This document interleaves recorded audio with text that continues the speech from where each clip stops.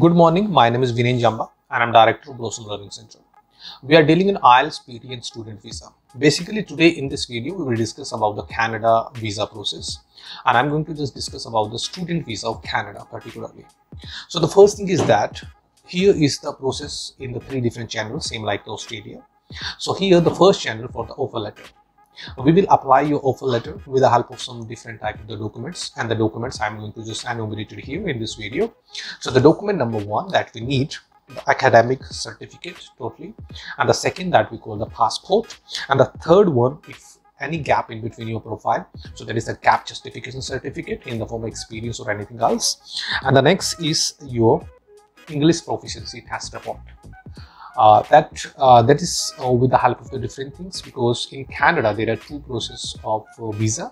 The first that we call STS category, that we call student direct stream. On the other hand, the non-STS category. So that is divided on the behalf of some things like that. If the student have completed their IELTS within a 6 band, not less than 6 in any module, and student has done their +2 recently, so the student will go for the STS category. On the other hand, if the student has done their graduation and the master and want to go for the PG diploma and the master once again, so student need to go for the 6.5 overall score and not less than 6 in any module. On the other hand, if you're talking about the non-STS category, the requirement of the documents are the same academic documents, passport, and here the student will go for the 5.5 in any module, and student can go with the PTE, and student will go with the IELTS journal as well. So that's the difference between the STS and non-STS category. Next one, if we, after just completing all the documents and submitting all the documents to the university and the college, the second stage will start. We have to wait for the offer letter. So the offer letter, that is dependent upon the reputation of the college and the university. Basically two types of the colleges and the universities in the Canada right now. The one that we call public universities and the colleges, and second that we call the non-public or private in other sense.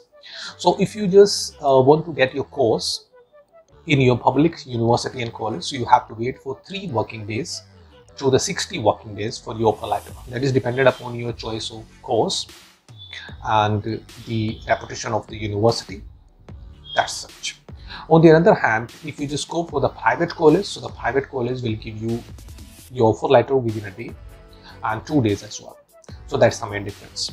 After getting the offer letter, what you should do, you have to go for the fee, because all the university and the colleges of the Canada has their minimum time for 15 days for the submission for the fee, and within 15 days you have to go for your fee submission.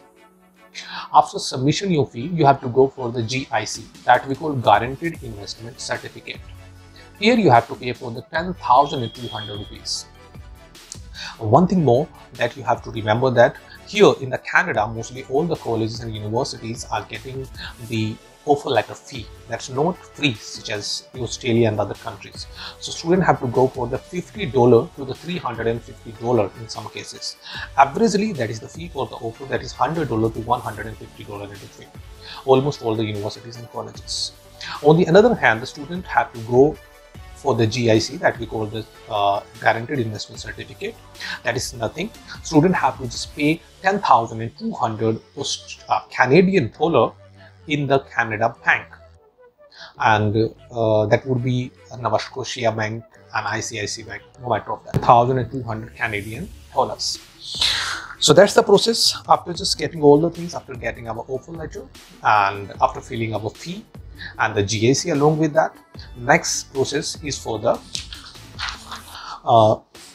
once again we will go for the LOA. For the LOA, here is some requirement of the universities and the colleges. So here is the requirement on the behalf of the STS category and the non-STS category. So I'm going to tell all the things about the STS category and the requirement of the documents as well. Here students have to go for the 1-year tuition fee along with their GIC and SOP as well. So that's the mandatory documents here, and some are the we can say add-up type of the documents. You can do that. On the other hand, non-STS category have their different categories of the documents. They are going to get all these documents same like the STS category, like 1-year tuition fee plus GIC and plus SOP. That is compulsory here, SOP. Along with some more documents like income certificate, and the next is the wealth report of the student and their parents, Plus, last thing, students have to maintain 8 lakh rupees in their account. That's the minimum level for that. You can go beyond it, no matter what. So that's the necessary document for the non-STS category.